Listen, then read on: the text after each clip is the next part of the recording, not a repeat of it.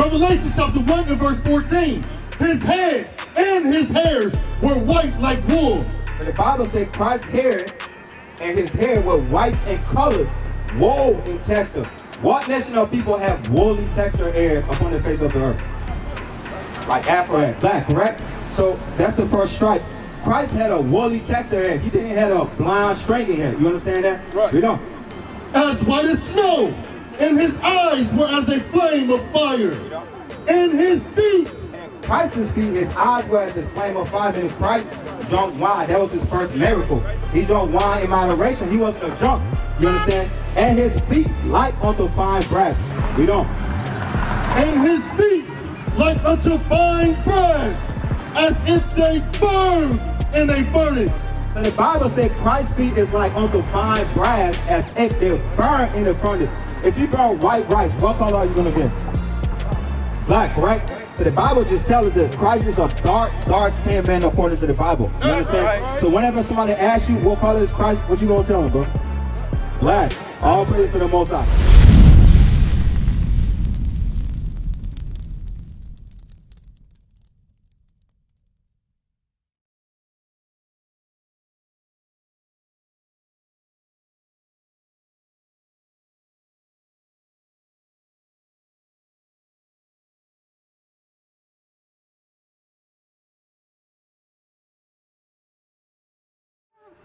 We are Israel united in Christ, and we come out here to teach our people who we are according to the Bible.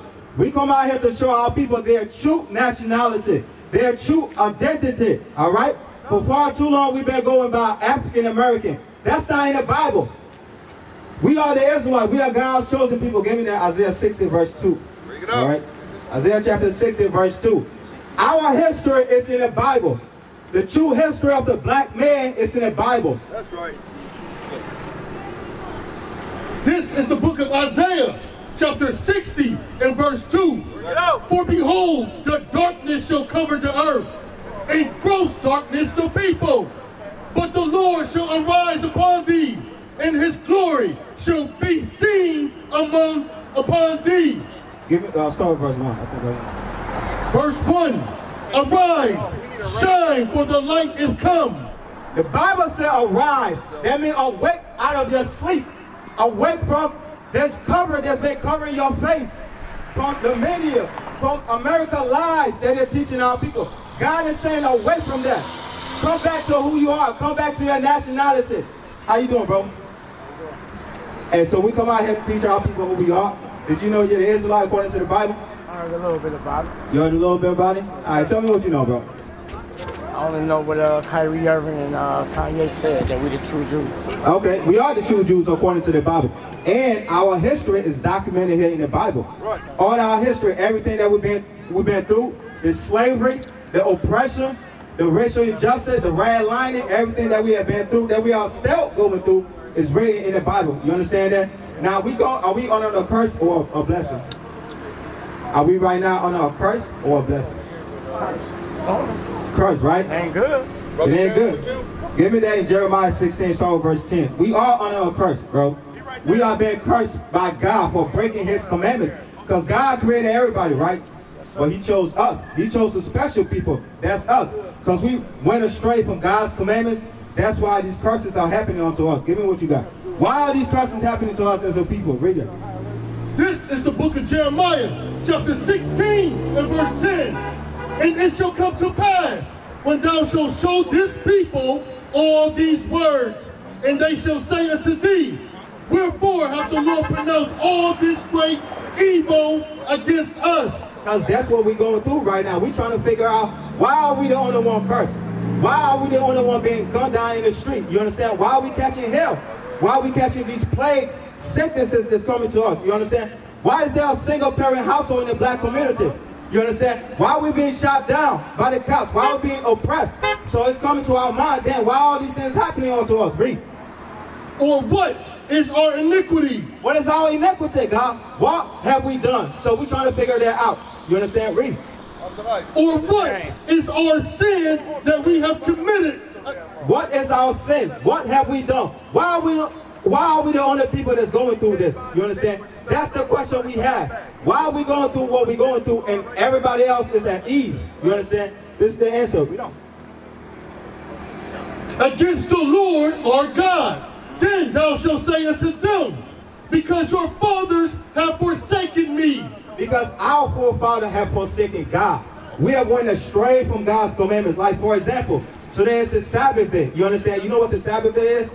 Okay, the Sabbath day is a commandment given by God for us to keep holy, to keep separated from every other day. On the Sabbath day, you cannot buy, you cannot sell. You're supposed to come together and congregate. So we asking God, why are all these things happening unto us? This is the question. Because our father have forsaken God. And we as a people, we have forsaken God, bro. We have fornication running rampant in the black community. Adultery running rampant in the black community. We have hatred towards one another. We have forsaken this Bible. This is not the white man's book, bro. This is our history book. This is our record. We don't. We're really good, actually. Because your fathers have forsaken me, saith the Lord, and have walked after other gods. We have walked after other gods, bro. We are in Christianity. You understand? Christianity is not of God. We have worshiped Islam. That is not of God. Our forefathers have forsaken God. That's why these curses are upon us. You understand? We don't. Because our fathers have forsaken me, saith the Lord, and have walked after other gods, and have served them, and have worshipped them. So these are that's the reason we're going through what we're going through. Because our forefathers have forsaken God. And we haven't been taught coming up in America that we're supposed to keep God's commandments. You understand? Are you married, bro? No. Are you dealing with a woman right now? That's good. Oh, you say, oh, what does that mean? I don't know what that means. Maybe. Okay. So, did you know, according to the Bible, that we're supposed to marry? God said marriage is honorable. Anything else that you do outside of that, that's going contrary to God's commandments, given that Hebrews 13:4. God said marriage is honorable. This is the way that we what? Stop the single parent household in the black community by marrying our sisters. You understand?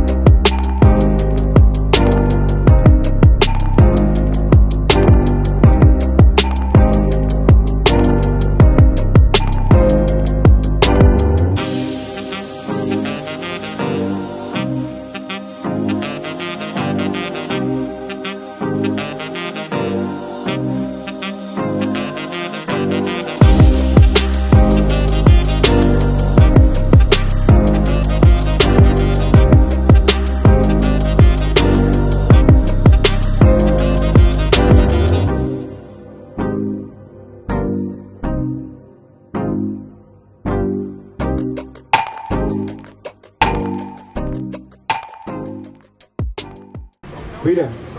This is the book of Hebrews, chapter 13 and verse 4.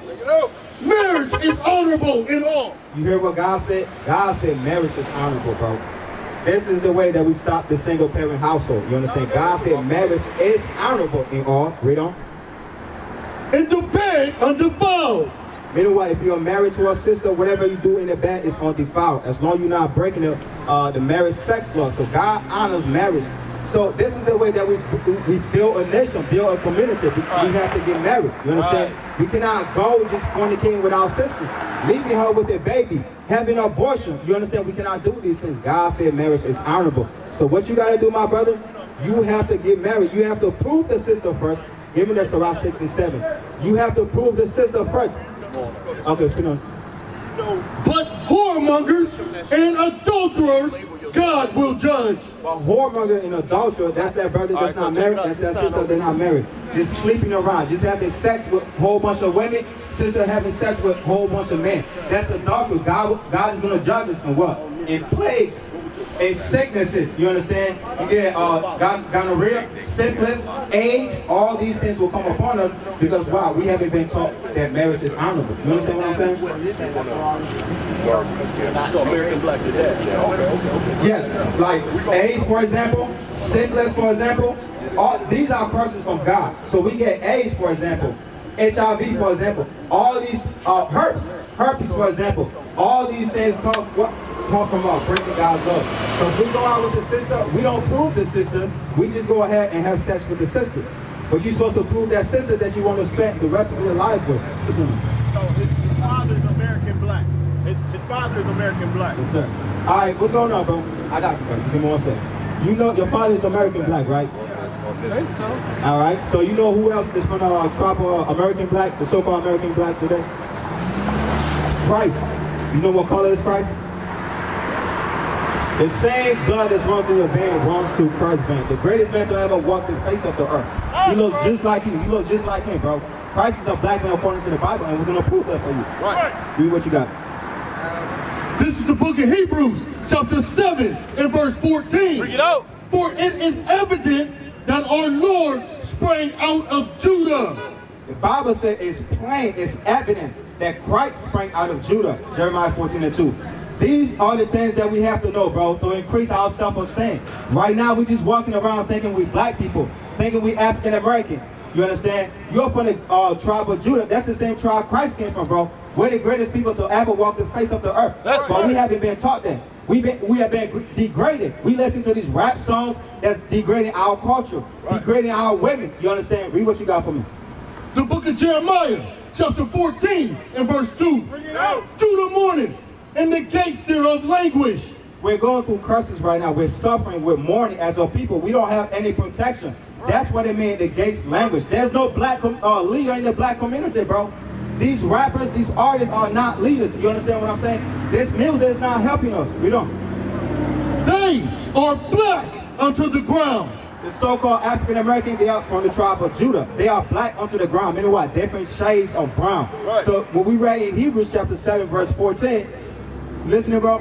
So when we read in Hebrews chapter 7 verse 14, it said, it is evidence that Christ sprang out of Judah. You're from the same tribe Christ came from. You understand? You know what color Christ is, bro? He's black, right? All right, we're going to prove that for you. Read what you got. The book of Revelations, This is your history book. chapter 1 and verse 1. Bring it out. The revelation of Jesus Christ. So the Bible about to depict what Christ looks like, the revelation of Jesus Christ. We have been lied to. We go to churches and see all these white images, bro. That's a lie according to the Bible. So the Bible about to tell you what Christ looks like. Not the white man, he gave you white image. That's not in the Bible. Read what you got. His head and his, Revelation chapter 1 and verse 14. His head and his hairs were white like wool. So the Bible said Christ's hair and his hair were white in color, wool in texture. What nation of people have woolly texture hair upon the face of the earth? Like Afro, black, correct? So that's the first stripe. Christ had a woolly texture hair. He didn't have a blonde stringy hair. You understand that? Right. We don't.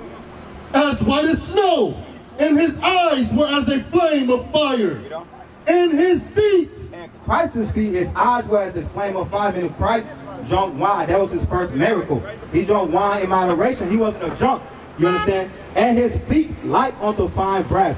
If I ask you what color brass is, what would you say, bro? What color is brass? Brass? Yeah. Like a penny color, you know what I'm saying? And Christ's feet like unto fine brass. We don't. And his feet like unto fine brass, as if they burned in a furnace. So the Bible said Christ's feet is like unto fine brass, as if they're burned in the furnace. If you burn white rice, what color are you going to get? Black, correct? So the Bible just tells us that Christ is a dark-skinned man according to the Bible. You understand? Right. So whenever somebody asks you what color is Christ, what you going to tell them, bro? Black. All praise to the Most High. What's going on, my brother? Real quick, bro. Are you married? No. You have a girlfriend? Okay. So let me ask you a question. Is that okay according to the Bible? Is that okay to God that we're supposed to have girlfriends and boyfriends? What does God honor? Huh?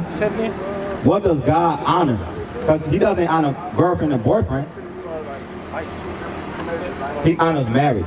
You understand? All right, so he honors marriage. How you doing, my brother? Okay. So we out here teaching our people who we are. I got you, bro. So we out here teaching our people who we are and what we're supposed to do to inherit eternal life. You understand? First, we learn why these curses are happening unto us. And second, we learn marriage is honorable. thirdly, we learned that Christ is a black man according to the Bible. Do y'all have any questions for me? And we can prove everything that we said. You understand? Just give me 1 second. I got you, bro. Do you have any questions for me? Do you know your nationality? Black? Black is a color in the crayon box. You understand what I'm saying? I'm going to prove to you. We had the answer like Deuteronomy chapter 1 verse 1.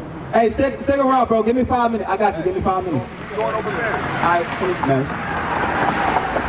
The book of Hebrews, This is for my brother. chapter 13 and verse 4. Marriage is honorable in all. You hear what God said? The Bible said marriage is honorable. This is how we build a strong community. And after that, we build a strong nation. Right. God said marriage is honorable. This is going to eliminate the single-parent household in the black community. Right. Fathers, children raising up without father and mother. This is going to stop that if we apply their laws into our life. Right. If we honor marriage and we're not fornicating out here. You understand? Right. We don't. And the bed undefiled, but whoremongers and adulterers God will judge. You hear that, my sister? The Bible said whoremonger and adulterer God will judge, meaning that brothers that just sleep around and that sister that just around the way, God is going to judge you. How does one way does God judge us? What judgment do we get from fornicating, going against marriage? What judgment comes to us as a people? Yeah, if we don't honor marriage, we don't prove this, sister, we just fornicate. What type of sicknesses come from fornication? Sin. Huh? You're sinning. You're not married. You're sinning. That is correct. You are sinning. But if you just fornicate, what type of sickness, for example, you can get for fornicating? Fornication. Diseases. That is correct. You understand? Because we're not honoring marriage as a people. That's why all these plagues cleave unto us. You understand? So God has said we have to honor marriage. This is very, very important to our community. You understand? You got any questions from me, sister? Huh? You with me? You believe in God, sis? I know already. You know already? So you believe in God? Alright, give me that Sirach 32:24 real quick. You believe in God, right? You believe in God, bro? All praise to the Most High. Spirituality? Alright, sis. We're going to get that for you also. But this is the step that we got to take if we say we believe in God, alright? And this is not a fight. I'm just here to edify you. You understand? This is the book of Sirach, chapter 32 and verse 24. Bring it out. And he that believeth in the Lord taketh heed to the commandments. You hear what the Bible says, sis? He that believeth in God going to take heed to the commandments of God. You're going to listen. You're going to apply it. Deuteronomy 22:5. You understand? So if you believe in God, sis, you will apply the commandments out of this Bible. You're not going to listen to what man said. Don't listen to what I say. If I'm not coming out of this Bible, don't listen to it. You understand? Read, this is for you, sis.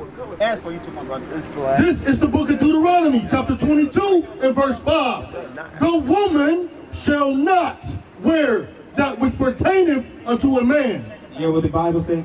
The Bible said a woman shall not wear that which pertaineth unto a man. What does that mean to you? It means it's a tradition that has passed. No. The woman, read that again for the sister.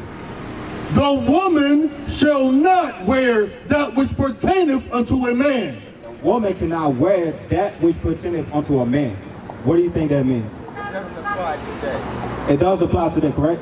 It doesn't? Give me that Matthew 5:17. It's the New Testament. The New and the Old Testament are all the same.